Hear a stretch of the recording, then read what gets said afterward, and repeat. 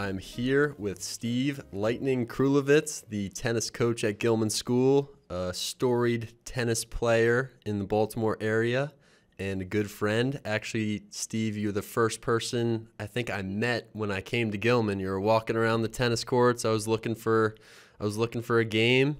You had your backwards hat on, shirt off. I was like, who is this guy? What is Gilman all about? And it was the best introduction that I could have gotten. And I got involved with some of your tennis camps. We got to know each other, and I'm very excited to talk to you today about your life, your story, tennis, what tennis means to you, coaching, lightning strikes a little bit, and some of the memories that come up for you when you think about your career in tennis and coaching here at Gilman. So thank you very much for joining me. Oh yeah, we've been trying to do this for 2 years, so couldn't sleep last night, getting ready for the interview. I mean, 2 years we've been trying to hook up and get this going. So yeah, it's great to be here. Thank you so much for having me on. Of course.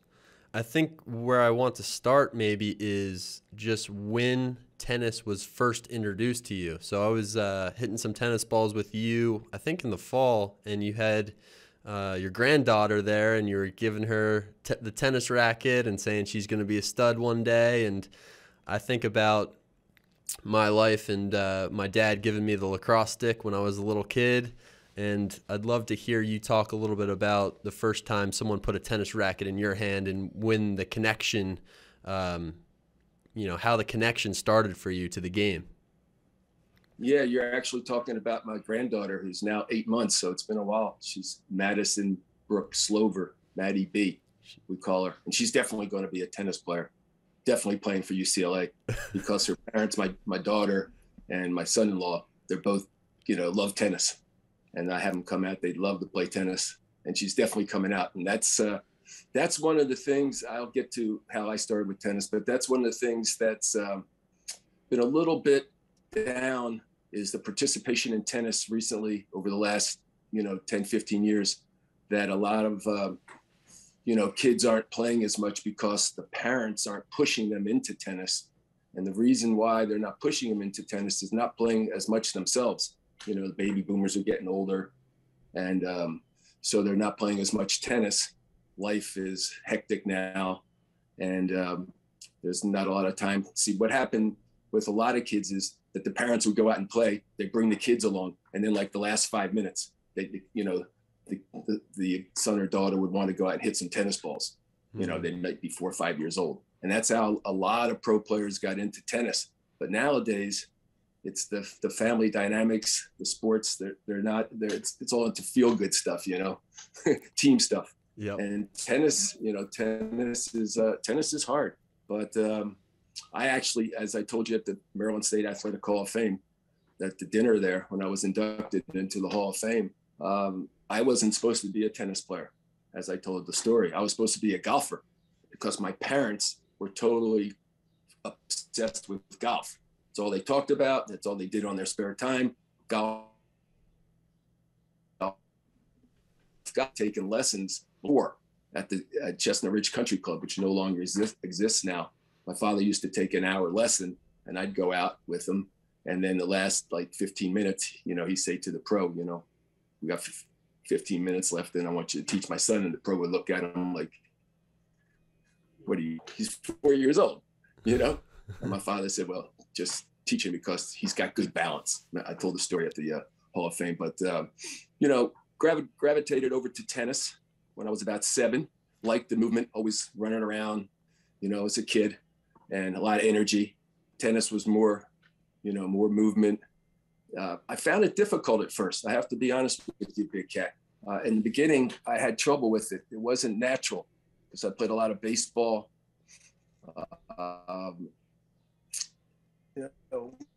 Played a lot of basketball neighborhood. We played actually, tackle football, even, when I was young. It was touch football and stuff. So I found it a little bit difficult, but stuck with it, and just repetition.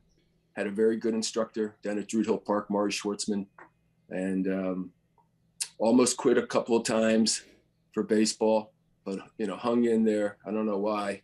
I think my childhood friend, Harold Solomon, who was number 5 in the world, He grew up in Silver Spring, but his parents moved to Miami. I think they had a big influence on keeping me going with tennis because I played doubles with Harold and practiced with Harold, and his father took us to tournaments.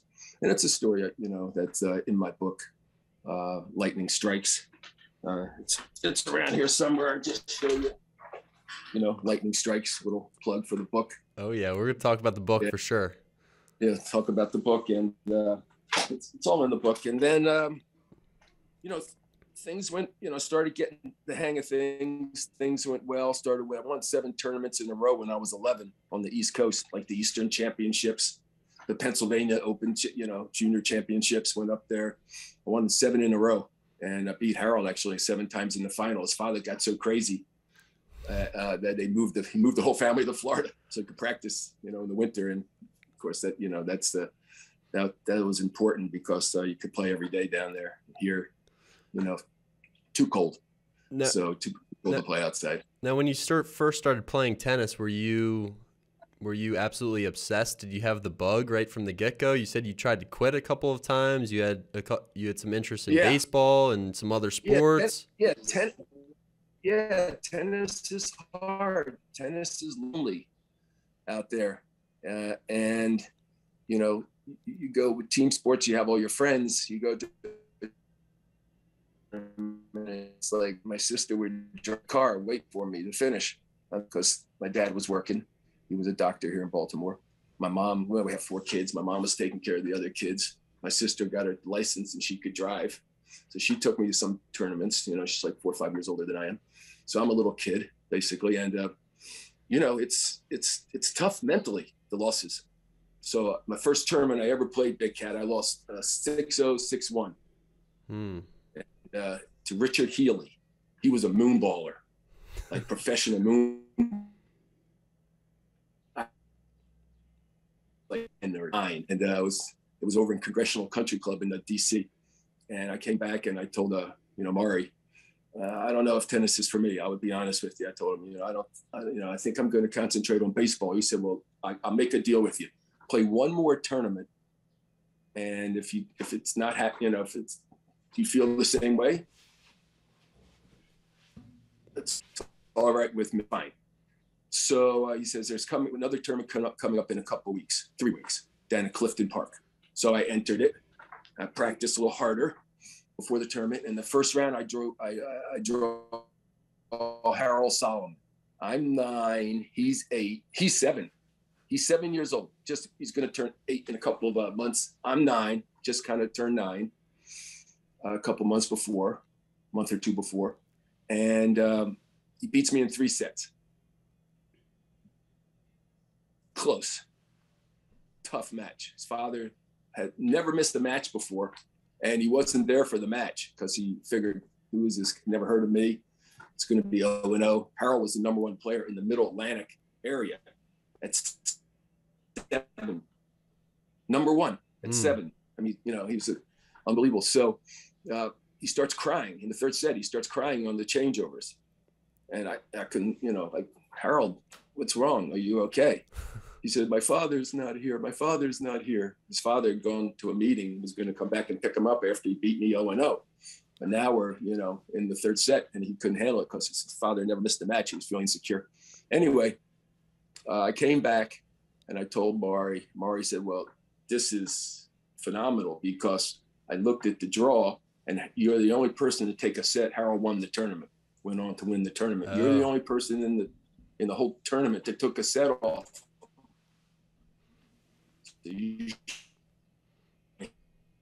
Number 1, Atlantic. I remember Druid Hill Park on courts down there by the reservoir. I was 9 years old. And I said to him, well, how do I become number 1? Because I want to become number 1. And he says, you got to practice, practice, and practice. And I said, you know what? I'm going to do that. So I had a goal. And that goal at 9 years old set me on the path into tennis, but it also set me on a path to life because I had goals. And I started to realize that you have like intermediate, beginner goals, like, what immediate goals. Then you have to have like sort of intermediate goals. Then you have long range goals. Long range goals would be like, you're 14, and you see UCLA versus USC on, playing football out in Pasadena at the Rose Bowl, 100,000 people, the palm trees, it's raining here, it's November, it's beautiful out there. Your goal, I'm going to get out to play in California. Look, it's great. I'm going to play tennis for USC or UCLA. And so that's a long range goal. Like the short range, immediate goal would be, I'm going to play a tournament next week. And I'm going to win it. So goals became a big factor in my life very early. And they still are. Still have goals. You got to have, you got to wake up and have a purpose, and you got to have those goals. So did your coach, Maury, his name, right? Maury, your coach? Maury Schwartzman, yeah. How did he, influence you or teach you as a youngster playing tennis about those life skills? And it sounds like already he encouraged you to keep playing even after you lost a couple of times, those big tournaments. How did he, play a hand in your desire to become great and to practice a lot and to, set goals for yourself for the future? Well, yeah, Maury was he was very good at that because he always give us incentives. Like he'd say, Steve, if you can hit 10 balls in a row, I'll buy you a Coke. If you can hit 10 balls into this corner in a row, when I move you around, I'll give you some chewing gum. Cut out a little bit. That was always motivating our lessons to become a better player. And so I learned at a very young age. I started working with him when he was 9. I actually started playing tennis. I started playing tennis at 7, but Maury didn't take me right away. I played with another fellow, his assistant, because he didn't have time. But the reason why he took me, not to get off your question, the reason why he took me is because they had a backboard at Druid Hill Park back in the day on the courts, the hard courts, the lower hard courts near the swimming pool and the reservoir. So the courts were in the middle between those two, the reservoir, the swimming courts, the tennis courts, a whole line of courts. But they had a backboard. So I saw that backboard and I said to my mom, drop me off. Let's go down a half an hour early. I'll hit on the backboard before my lesson. So I'd go down, I'd hit on the backboard for a half an hour. Sometimes I hit the ball over and have to go all the way around and get it. And then afterwards, after my lesson, I had a half an hour lesson, I'd hit it again on the backboard. So Maury was going like, there's nobody, I've been teaching down here for like 15, 20 years. There's nobody ever hit on the backboard before. You're like the first person. I was, 7 years old, so he made time for me and I started working with him. So that taught me that you have to motivate people if you're going to be a leader. You have to connect. You have to put, something out there, the carrot, to go for. Right. And you do that now with, at least with the little guys I've seen with the point system, and they all crowd around the little table and they're asking you, how many points do I have today? And where am I on the leaderboard? And they get so excited about that. So you've definitely used, Maury's lessons in your own coaching career too. Definitely, Big Cat. Just think of this. I'm not a gambler, but just think of this. You go to Vegas, okay, and they give you paper chips or paper money to play with. There's, there's no thrill, right? Yep. So, you have to, you follow what I'm saying? Yeah, it's got to be real. It's got to count. Yeah, so we keep a point standing for the kids, every week. And they fight for those points that means something. It's just I'm playing the clinic and, there's something at the end of the tunnel. They have points and then we give out prizes. Everybody gets a gift. But then the top finishers who come out every week, because you can't get points if you don't show up. If you miss, then the kids are trying to do makeups if they miss, but it's hard sometimes to do that. And so the kids, persevere. It's all about perseverance. Big Cat. They persevere. They come out every week. They fight for they fight hard for the hour and a half, the 2 hours, whatever they play. And then, we keep the point standings, and the kids are competitive. The kids are motivated. They want to see what their points are. They ask what their points are. Boys and girls, they want to do well. And Do you that's a great incentive. That's a great incentive. and do you do something similar with the high school players, the varsity tennis players at Gilman? I think we're cutting out a little bit. Well, the truth of the matter is, I'm at Gilman. The truth of the matter, Gilman, John Schmick asked me back in the day, oh, it's been 10, 12 years, if I would help out with the team. They hadn't won in a couple of years, and it was, McDonough had won like 2 or 3 years in a row. And I had been doing my stamps at Gilman for many, many years. It's another story with, but that's a great story actually about Gilman. But I said, you know what, John, you guys really here at Gilman have been fantastic to me. I'm going to come work with. He said, okay, whatever you want to do. I came out and I worked with the boys. Busick was running the team, and he had, nothing. Coach Busick was the best, but he had short practices. And I felt that some of the guys, especially the singles guys, because he wanted me to kind of work with the singles guys, needed more. So I stayed, another hour, and I worked with those guys. We work hard, and they won the championship. So I said, hey, this is cool. We won. This is cool. So they hired me to, athletic director, Mr. Holly, Tim Holly. He said, why don't we want to pay you if you come back, be an assistant to Jim. He's going to retire soon, and see if you like it, and if things work out, maybe you take over the team, because Jim has been here 28, 29 years.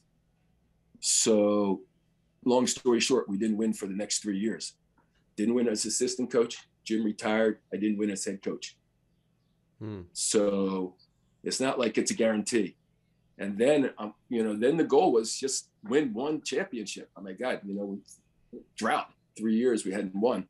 So it was a lot of, so it was a lot of pressure, but we won. And then I was looking on the banners down in the basketball arena, in the athletic center.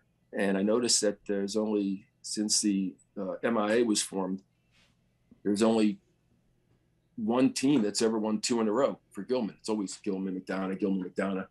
They alternate. And I said, there's all the boys, look, there's only one team that's ever won 2 championships in a row. Let's try to do that. And, we'll make history. We'll be the second, we'll be tied with the team that won 2 in a row. That's something. And and then, of course, we looked and we found out McDonough had won 3 in a row. We said, we can't have that. We got to win 3. And now we got 7. So yeah, you go down to the tennis courts and you look at the banners down there, and the whole wall is almost full. The whole fence is full of banners now. What was the secret for you? What did you figure out there in the first couple of years and that allowed you to keep winning? And what has allowed you to win the MIAA the past couple of years now? The secret I found out is that it's a good thing to be a coach at Gilman for tennis. That's what I found out. That because we have 27 championships, which is the most in the history of the school.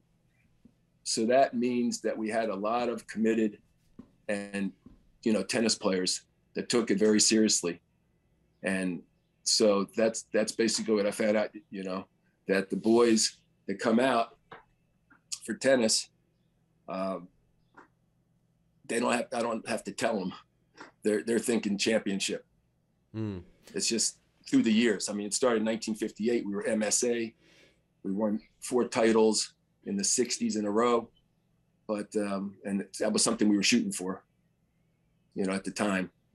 And then the last, since 2010, we've won 7 out of the last 10. So now, and now the boys know that we have this streak going, and it's fun. Yeah. It's fun. Motivates me. And we have this streak going where there's only 2 teams in the history of Gilman School, the football team and the outdoor track team, that has won 8 in a row. So we're 3rd as far as in a row. And of course, really down the road, there is the squash team that won 10 in a row, which is, phenomenal with Boo Smith. But yeah, that's sort of the motivation. And then, we're going after the 28th title. So there's still some stuff to accomplish. What's the major challenge, I guess, for you this year coming in and the guys are coming out and you're trying to get another title?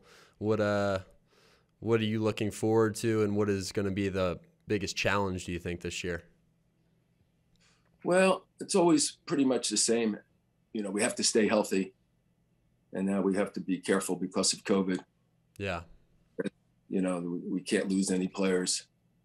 And, the biggest challenge, believe it or not, is motivating the seniors. Because sometimes, and it hasn't happened all the time, sometimes, and I have, be honest with you, sometimes the seniors kind of check out. Yeah. It happened before. I'm not going to mention any years or anything like that or any players, but, they won a couple of titles, or they won the title, and then the next year they weren't as hungry. It's all about the desire, the hunger, so I don't hit a ball. It has to be, the boys have to decide. Right. That's what we talked in the preseason meeting. You've got to go home tonight and you've got to look yourself in the mirror and have a serious conversation with yourself. No, not joking around, no smiling, like go talk to the preseason meeting, whatever. And you have to decide, am I all in 100% or am I wavering? And here's the thing, if you're not really in 100%, if you don't want to really do it right, then you're better off straight. Tell me again, not coming out for tennis. And I'll tell you why, because tennis is hard and you're not, and it's lonely out there, and you're going to have some struggles. And, if it's not for you, there's no disgrace in that. Yeah. Yeah. You're not only playing for yourself and, but you're playing for, the team and the school. So there's a little bit of that pressure in high school tennis. And you also, you need to enjoy what you're doing. So if you're not really going to be into it, then there's no disgrace. We've had boys in the past. I've been doing this for almost 12 or 13 years, whatever. There have been boys in the past that say, you know what, this is not for me. Yeah. And that's fine. 100% fine. Right. And yeah, I think it's the same thing in all sports, but there's something about tennis, like you said, it's such a challenging mental game that if you're not all in, if you're not locked in, then you're toast and the team's toast. And you have to really make that promise to yourself. I think in team sports, in some ways, you can be all in, but you can also kind of hide on the team, right? Maybe you're not going to be the one playing out there. Maybe you're on the sideline. Maybe you're not given everything that you can, which is cancerous to any team. But I think you can hide a little bit more than in tennis, where you're out there, you're center stage, and it'll be very easy to tell, I think, from the first point whether you're all in or not. Yeah, definitely. There's no doubt about that. I mean, yeah, it's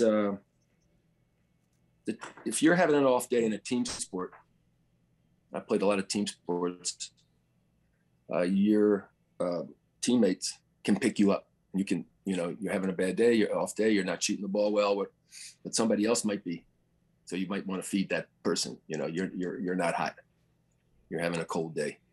And so, you can still win with that.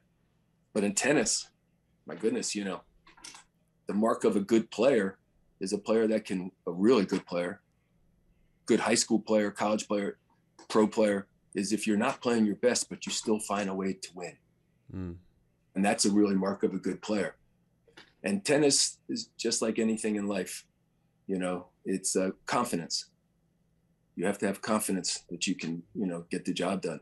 And they're going to be, I tell the boys, it's like riding a wave. It's going to be up and down. It's not going to be up. You're not going to, be up here all the time. Unless, you have an unbelievable season. Right. But most of the time it's going to be up and down. So you got to, can't get too high with the wins. Can't get too low with the losses. You got to stay even and keep working towards your goals. And, because tennis, like I said, tennis is hard. Tell me a little bit about, as a player, how you stayed motivated during those ups and downs, as you were kind of going through your career. What did you really rely on or turn to when you faced those incredible challenges? Well, if you have a bad week, I guess you're talking about professionally. Yeah. Because I played 11 years. I played, 9 Wimbledons and 12 or 13 U.S. Opens. I played 8 French Opens. I was in Australia.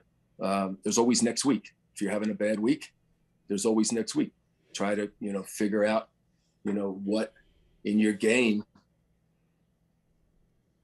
that you need to see. A lot of players are weaknesses. Let's say, they can't come over the backhand. You know what I'm saying? Yep. And yeah, nothing personal, of course, right? No, but, of course not. Instead of working, the time on the court trying to hit your topspin backhand, why don't we work on your strengths, which might be your forehand? Ring a bell? Yes. Yep. And of course. So, work more on get your strengths really strong. Don't worry so much about your weaknesses. And then in the clutch situations, in the tight situations, go with your strengths and come out okay. It's a little different than most coaches, and most players work a lot on their weaknesses. But work on your strengths. So you've got to know what your strengths are, though. And that's where a coach can come in and say, you know what, you volley really well at the net. You've got great grips. Technique is really good. One of the best I've seen. But you never come to the net. Yeah. So why don't you come in more? So you got to look at each individual and kind of figure it out. And luckily, work with great coaches at Gilman, Josh Evans, and, guys played in college, and, Frank Donnelly, a lot of great guys that also help out, have another pair of eyes that they can see, which is very important, because I used to coach a team by myself, but then I brought in some other guys, and it's great, so get a different perspective. They see things that you don't see. So it really helps the coaching. The boys like it. They get sick of me.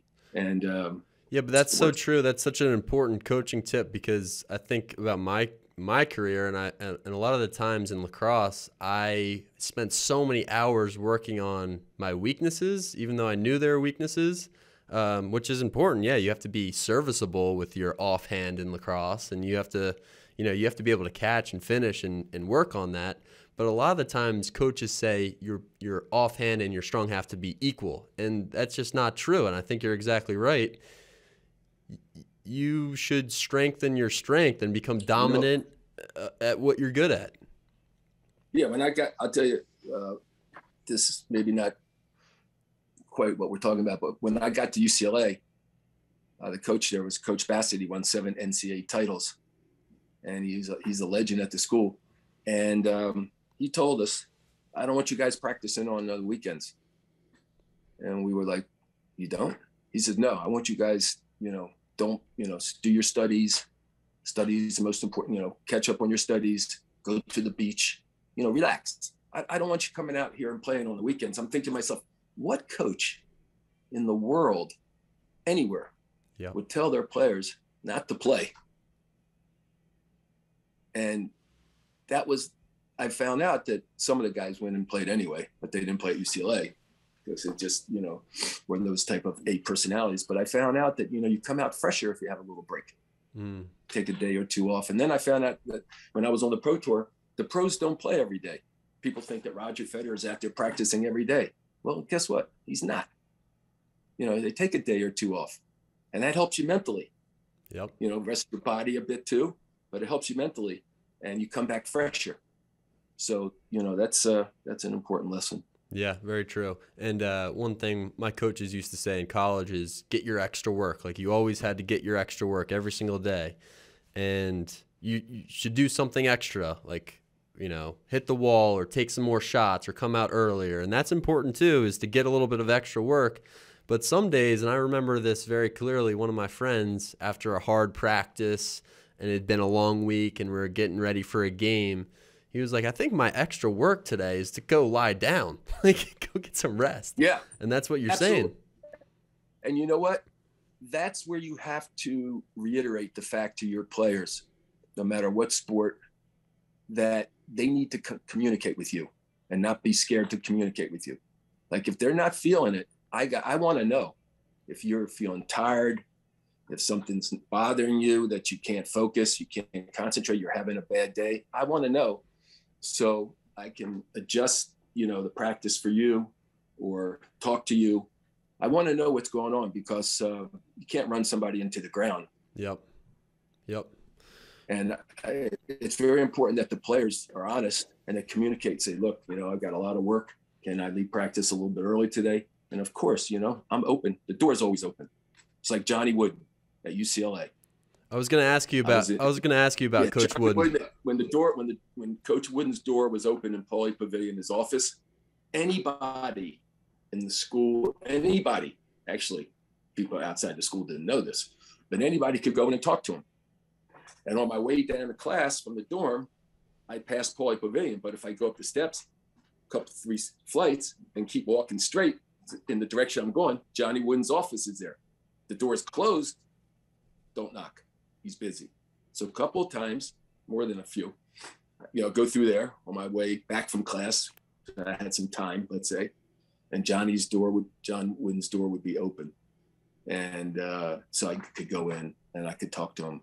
And I could ask him questions about how he runs practice and, what do you think about so-and-so? And he was always very, really nice. And great guy. And you felt very comfortable going to legendary coach's office as a college student who played a different sport. You kind of just felt like you could do that. Anybody could go in. You didn't have to play sports.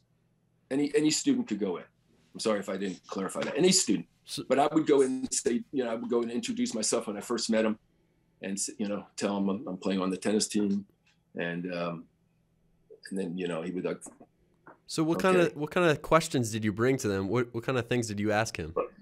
Oh, I actually, after practice, sometimes I'd go down and watch the basketball guys practice, and they had all these kids, like college, kids that went to school, that were helping out in practices. And I stood in there, I watched in Paulie Pavilion. There was nobody there, just the team. And he'd blow the whistle, and the guys would run to the closest baskets over the place, so they could play horizontal, vertical, with a lot of classes and things like that. And so I had them all ready. So one of the things that you might like, if you're a basketball fan, he would blow the whistle and the guys would run to the closest foul line. And one of the kids from the school would have the basketball and give it to him. And then they'd shoot, 3 free throws. So I'd ask Johnny about that. He says, look, when you're, we do that because we're practicing hard and you're tired. And that's when you shoot the free throws, when you're tired during the games. Mm-hmm.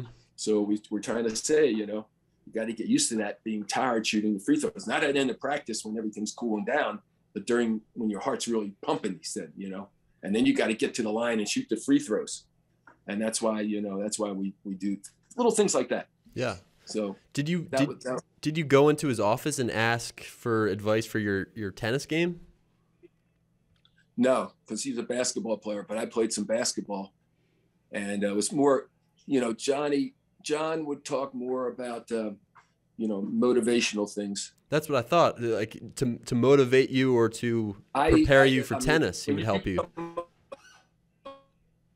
I don't know because you'll be busy. I have up on the door of the tennis house up at the courts here at Gilman, I've got 2 quotes, motivational quotes from John Wooden that he would always tell me. So it's kind of cool that, I can look at that and he sort of lives on. Right. So that's awesome. That's a cool story. Yeah. So, come up if you haven't, if you guys are practicing, you finish, I'll show you the motivational, quotes. They're pretty nice. So when you meet with your players for the preseason meeting for tennis next week or the week after, when you're just starting to get going. Yeah, we're not doing the indoor meeting because of COVID. We're just meeting out at the courts, and then we're going over a couple of things. Not long. I don't like long meetings. No long meetings, but just when you meet with your players at the beginning of the year and you're going through like the keys to success, you mentioned a few of them already, but what are some other, I guess, keys for success for you as a coach that you absolutely need? You need the buy-in from the players. They have to all want to be there and be fully prepared for a season. Well, what else? Yeah, the players have to understand one very important thing, that that if they go to if the majority of them, 80% of the players, if they go to another school besides Gilman, they're either going to be starting in the MIA lineup in singles or doubles. But at Gilman, they have a hard time even making the team. So, they have to understand that it's, very competitive. And like I said, and it's something they have to realize, that just because they have to go play JV or fresh soph doesn't mean that they're not good tennis players or they can't start at varsity one day. It just means that from coach's point of view, we've been very fortunate to have quite a lot of good players. You don't win 27 championships without pounds. So I tell them they have to understand that. Yeah. Yep. Yeah, I think I'm curious where that started with Gilman, because you said you came in, you're as a early coach, you're losing a little bit, you're getting the team back on track, and now it just seems like good tennis players come to Gilman. And is that because of the legacy and the wins and the championships that we've had recently, or is that because of your camps and recruiting, or why is that? Do you think? I think, yeah, great question. I think that truthfully, I think that the structure of the school, the academics, the creed of the school, I think that plays a tremendous part in the success of getting good tennis players, getting good kids to come to Gilman. Yeah, it's not about the tennis, but it's about the school. Gilman is a very fine school, and it's one of the top schools. And there's nothing more important than education. Mm-hmm. So a lot of parents want their boys to go to, a school that has great academics, which is the most important thing, and also has, good sports. So I think through the years, a lot of parents have sent their kids to Gilman for that reason. Yeah, that makes sense. And some of them, a lot of them play tennis. Yeah. Yeah, and the mental component to tennis. Now it's not as many because tennis is a bit down. I mean, people,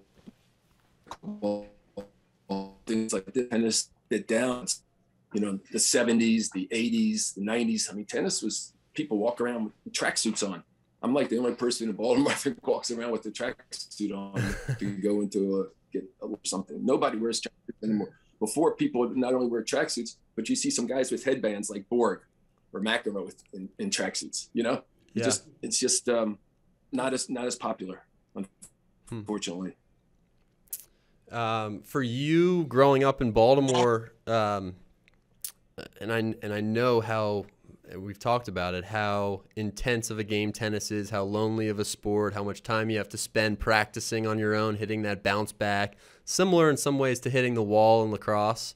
But they're totally different sports. They're totally different games. And I would say mentally, tennis is probably the hardest sport there is. I mean, you could maybe make the argument for golf, but just the athleticism and the mental component required for tennis it takes a lot of training and a lot of time on your own and preparation.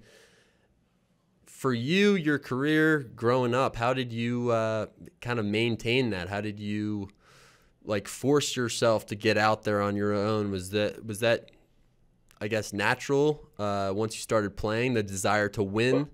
But to get to the place that you got, how'd you do that? I mean, I didn't get burned out because I played other sports, but I did, play a lot of tennis in the summer, in the spring. I played 2 sports in high school in the spring, lacrosse and tennis, but I never got burned out with tennis. But the thing about tennis is, every ball that comes to you, Big Cat, every single ball that comes to you is a challenge to get it back. So I was a competitive kid, and I found that I, was enjoying that challenge.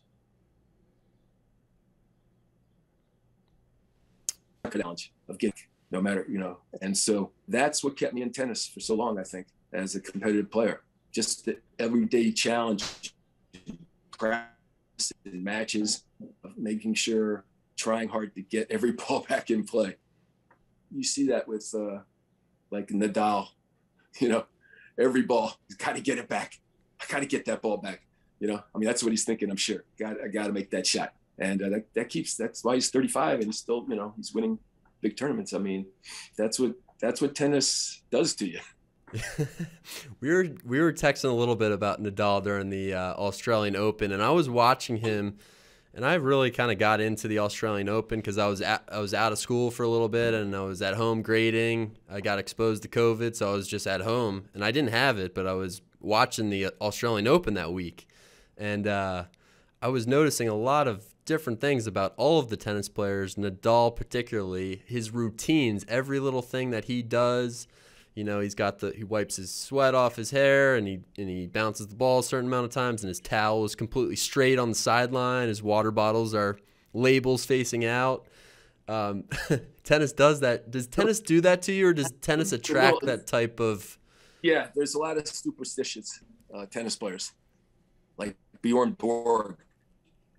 After he won his first Wimbledon, he had to have the same locker the next year, and he stayed in a hotel, in this hotel in London. He had to have that hotel room, and then he wore Fila clothes and the shirt and the shorts that he wore to win his first Wimbledon championships. He packed them in his bag and took them to London, and he didn't wear them until the final. So superstition in tennis.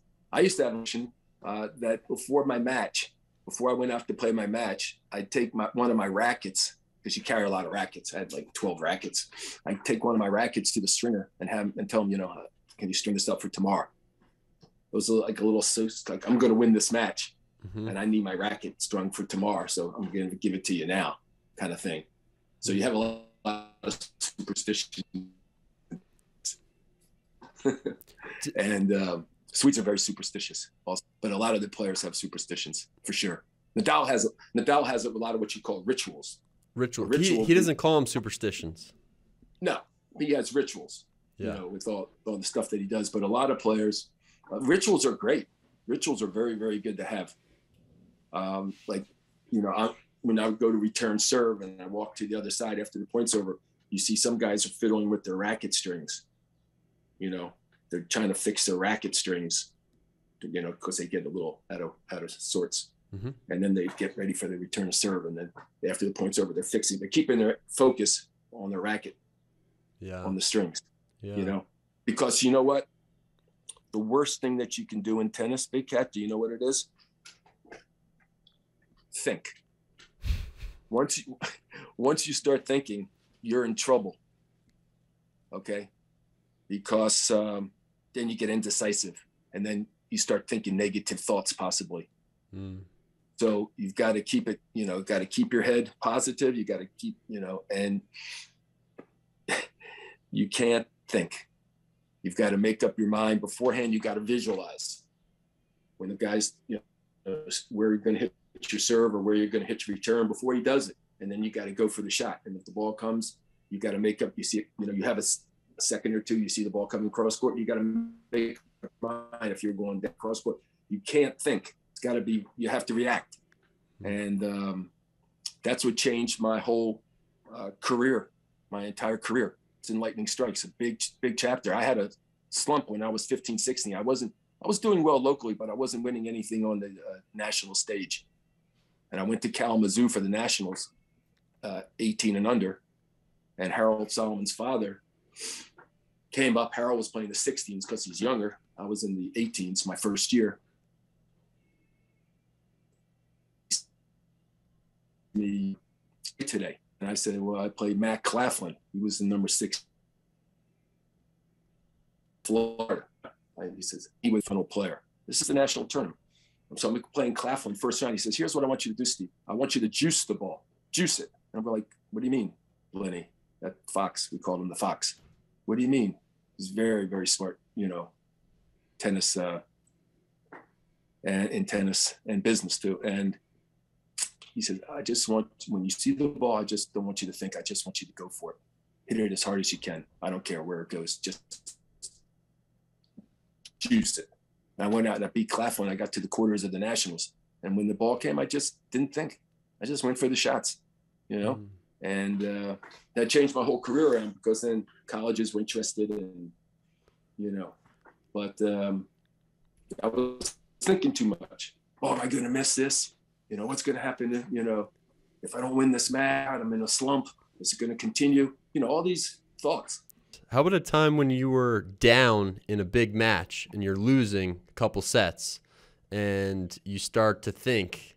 I'm sure that's. I mean, I was watching the Australian Open, and there are in the Nadal championship match. I mean, he's down 2 sets. He's down, I think, 40 love. I think it was 3-2 or something. Medvedev. 2-3, yeah. 2-3, well, yeah. There's a couple of things about that. First of all, I'll take it from Medvedev made a major mistake. And I've been there before myself. He let down. He didn't put the gas on, you know, it's like a boxer. You got the guy, he's in trouble, and you kind of let up a little bit, and then he comes back in the 12th round, he knocks you out. Mm-hmm. He should have put everything he had into the third set, every ounce of energy in his body, everything. Yeah. No, don't think about, you know, he's up 2 sets of love. He figures, I got this guy, you know. Don't think about the 4th set or the 5th set. That's not happening. Yep. What's happening is everything I've got into this, and I'm winning this set. And he didn't do that. So that was experience. Hopefully he'll learn, you know. And the second thing about that is, one of the hardest things to do in tennis is close your opponent out, because when you're down, you're fighting harder. Right. Okay. When you're up, you relax a little bit. It's human nature. So, you know, instead of you beat the guy 7-6 in the second set with Medvedev, I would say beat the guy worse in the third set. Beat him 6-4, maybe even 7-5, I'll accept, but beat him, you know, 6-3 or 6-2. Crush him.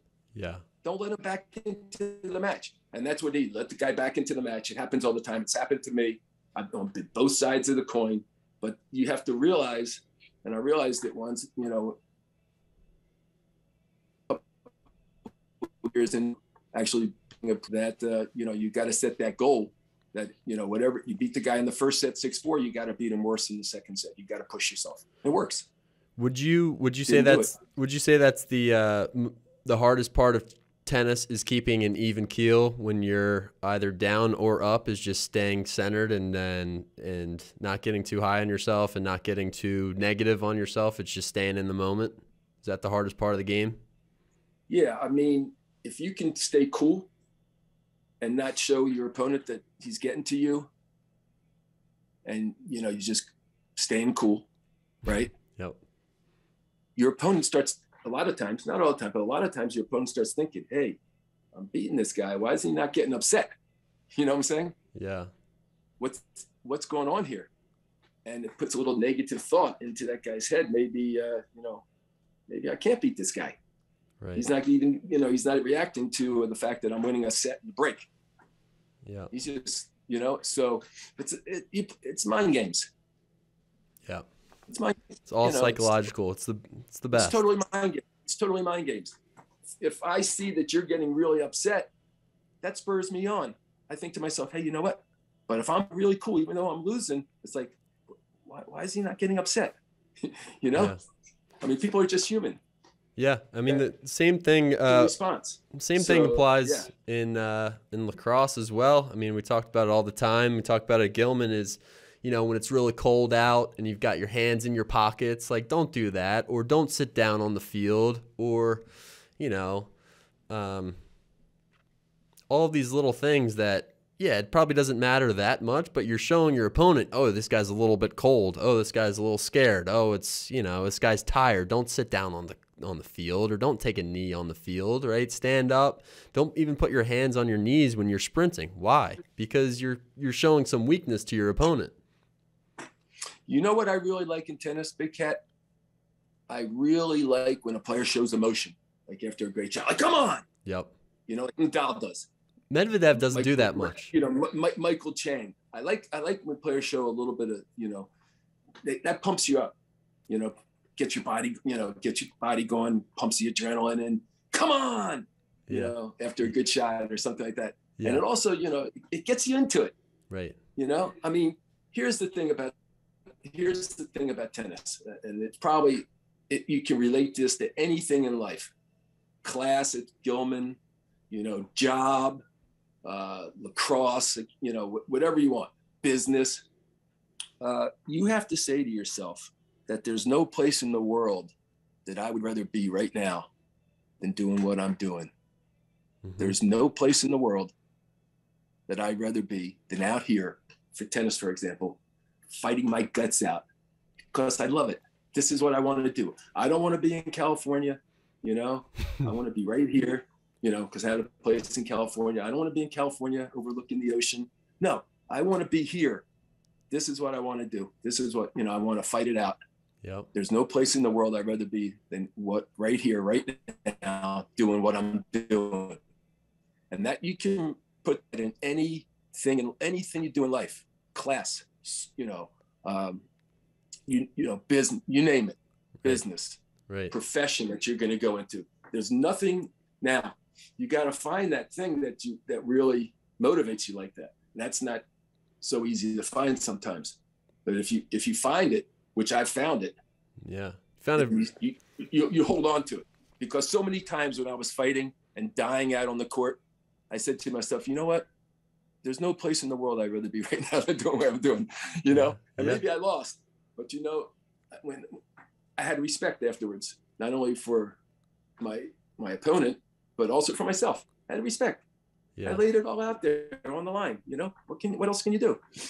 Yeah, that's awesome advice. And that's why it's awesome to see these guys get excited about their points, because you can tell that they're having some fun out there, because it's such a serious and focused sport. When they throw the fist bump up, or even Kyrgios, I like watching Kyrgios jump around. He's having some fun, and that's what it's all about right there. I always felt that I played better when I showed a little emotion, like, come on, you know. Yeah. Let's go. Yeah. Yeah. Vamos. You know, you're having fun, and you're fighting, you're having fun, and you know, you can't ask for more than that. I love when my players, Jaime Zaga, who coached on the Pro Tour for 4 years. I love when he would pump up, vamos. Yeah. You know, I love that. I mean, I love when my players should, you know, it's good to stay cool. You know, can't get carried away, but showing some emotion gets you into it somehow. It's hard to describe. What would you say separates the top of the top players like Nadal? So Medvedev, I thought he was going to win the thing because he was the Australian Open, because he was so focused. He didn't really show it. He was all business. What separates Nadal? You know, great questions. He you know, he doesn't have the arrogance, Nadal. Like what killed, he's not overconfident. He's confident in himself that he can do it, but he's not overconfident. I felt that Med won the US Open, he holds up 2 sets of love. He got a little arrogant, like, you know, I'm going to take this guy. You can't never think that in tennis. You know, you can't have that overconfidence. Yeah. You got to do your talking with your racket. Right. And like I said, I thought he was a little arrogant.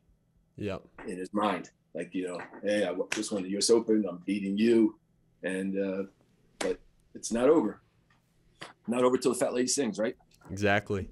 In any sport, doesn't matter what sport.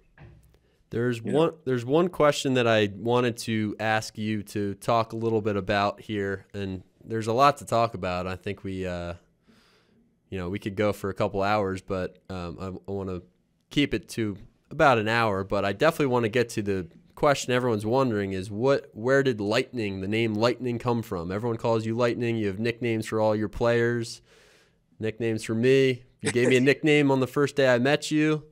No, you told me your nickname. I told you my nickname, and you've called me Big Cat ever since. Yeah, because when you're working, let's say, I've been fortunate that I've worked with a lot of kids. Let's say they've come to camp. I mean, down at the old courts, we had 11 courts, and sometimes we had 77 kids a day. I mean, coming out. This is back in the day. How can anyone remember 77 kids' names? But if you give them nicknames, it's much, much easier. Mm-hmm. So that's how the nickname started. Okay. And a lot of people think, even people I meet sometimes out on the street think I give the nicknames. A lot of kids come with nicknames. You came with Big Cat. Yep. I came to, with Lightning. That was my childhood nickname. And the way I got that nickname was when I was, and it's in Lightning Strikes, when I was young, I couldn't pronounce my name. I couldn't say Steven. I'd say Beaven. I couldn't pronounce my name. So can you imagine you're, 4 years old or 3 years, and you can't pronounce your name? You go into a shell.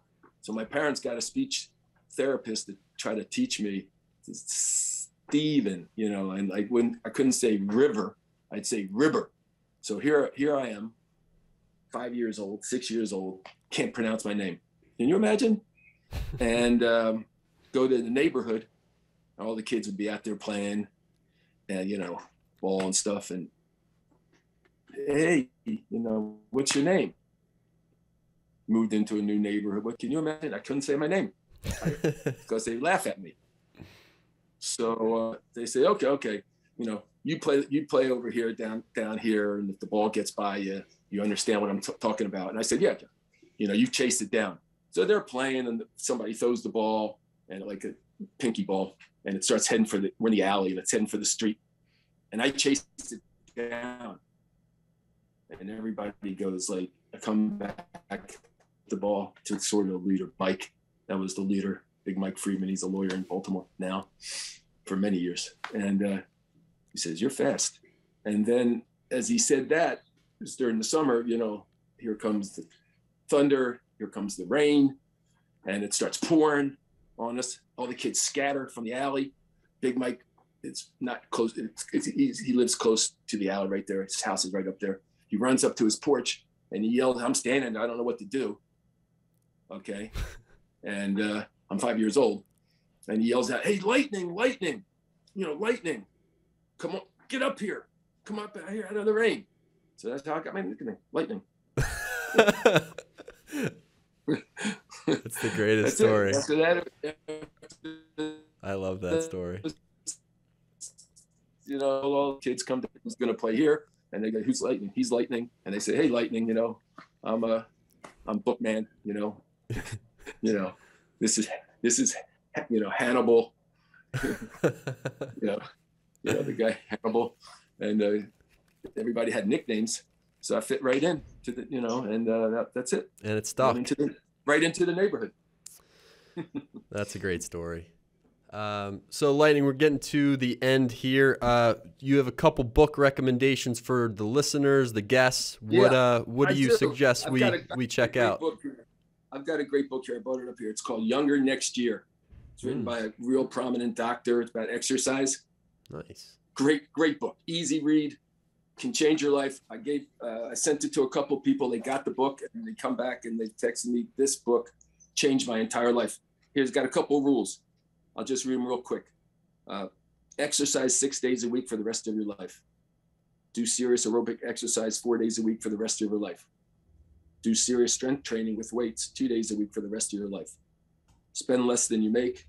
It's not only about exercise, it's about your life, but not in an arrogant way. Quit eating crap, care about other people and other things, get involved. Like for the last 12 years, I joined an organization, a Buddhist organization. I'm not really a Buddhist, but I joined an organization that it's called Sokai Gakkai International. They have 12 million members. And It started in Japan. And the goal of this organization is for world peace, education, and cultural exchange. And how it goes about is, and during the chant, you can chant for world peace, okay? You can chant for example, when I heard that you were sick a little bit with COVID, and I did my chanting session, which I've been doing more of recently because of the situation in the world, especially world peace, if you follow what's going on internationally. I chanted for you, that you would be healed, that you would be better, okay, in that time that I did. Thank you. And you can chant for things for yourself. You can chant for, you're welcome. You can chant for things for yourself, okay, for different things. And or you can chant for other people, or you can chant for a cause.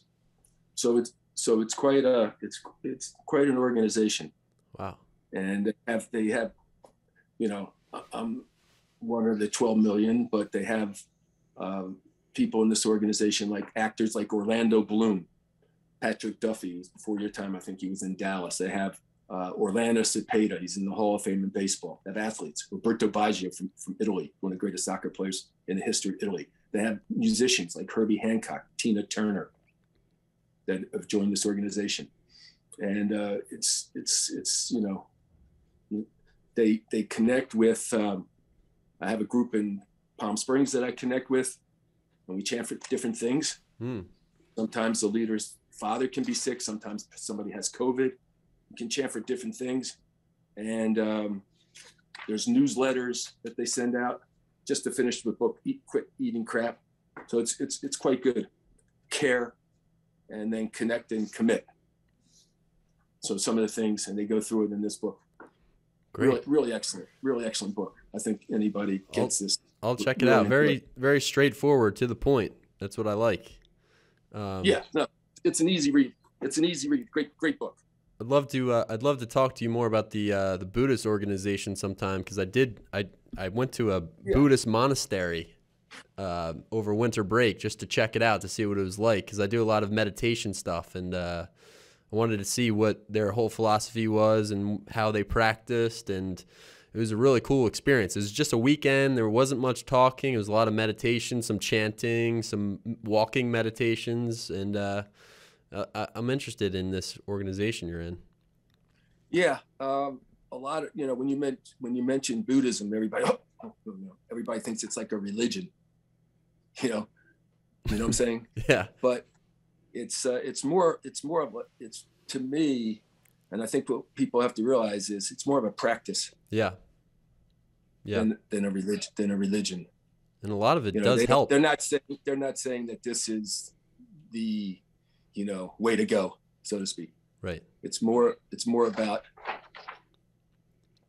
what's around you. Like they do a big thing on the environment. A lot of articles, meditation, conferences, conventions about the environment. So nuclear disarmament is a big thing.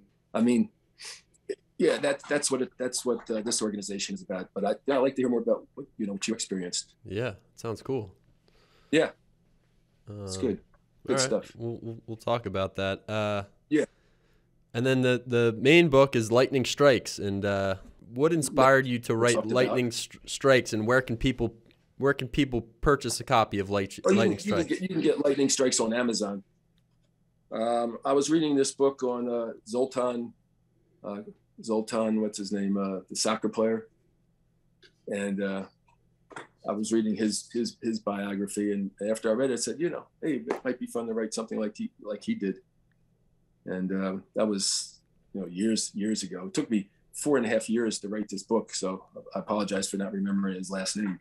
But I started, I came out with this book in like 2017, and it took me 4.5 years to write that. So it's a long time ago already.